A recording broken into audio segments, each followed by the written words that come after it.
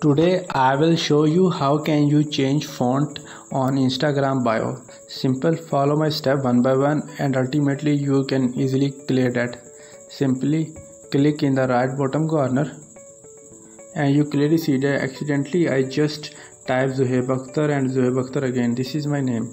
So simply go back. How can you change font? So just go back and click on the Google and type online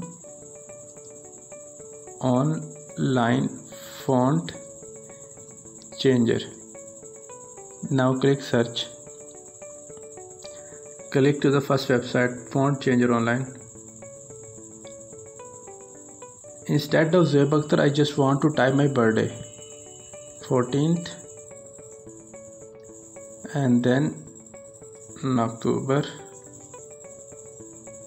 And then you clearly see that there is so many types of my written font is occur now.